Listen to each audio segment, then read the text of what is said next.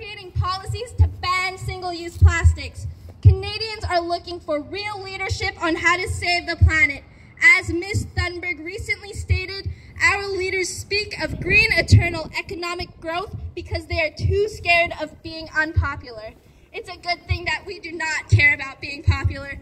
We are standing here today with two very simple answers on how we can implement real change in this battle.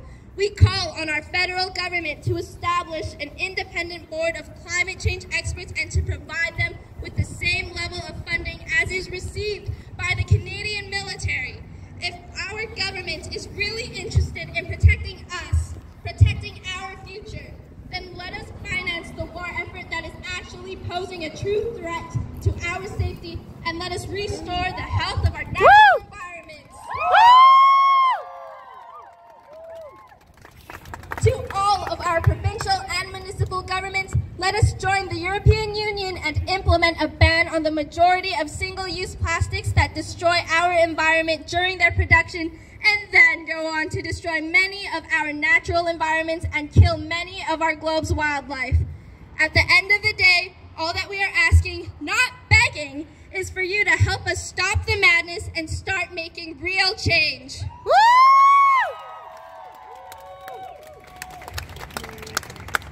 I would also like to invite Lena here to speak.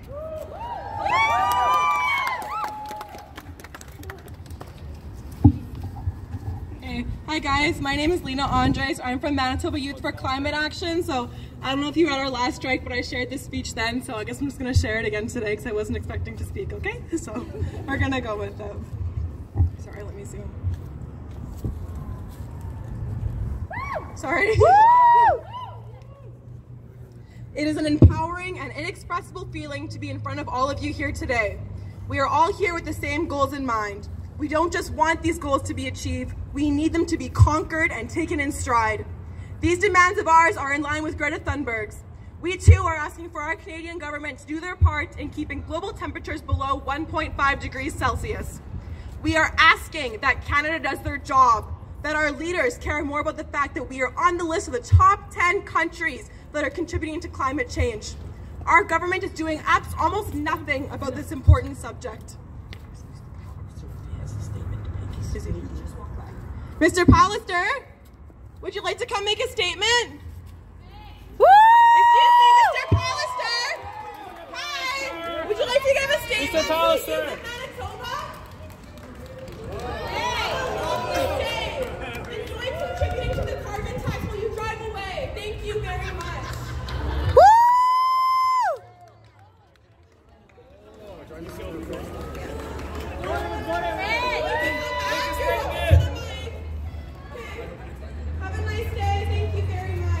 So, if you guys did not hear, that was Mr. Pallister.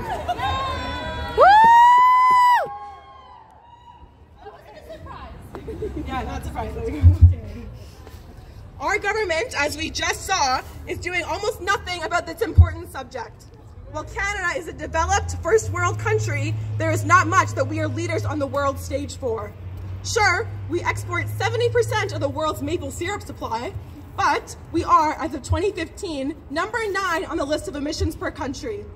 While as of 2018, Canada was ranked 10th on the United Nations annual emissions per country, annual human development reports, we have continuously failed our Indigenous communities across this nation in terms of reconciliation, protecting their water sources, and exploiting those precious resources for major cities' personal gain, and a basic lack of respect that is very blatantly represented by many members of Parliament.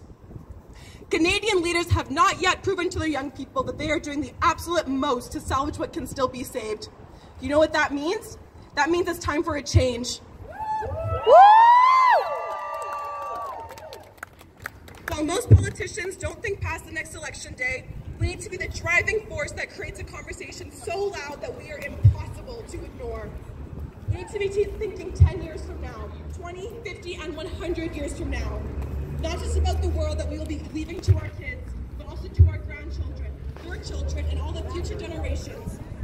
By creating an atmosphere where forward thinking is no longer considered taboo or childish, we can build something beautiful and strong, something that is bigger than all of us, something that brings people of all races, genders, religions,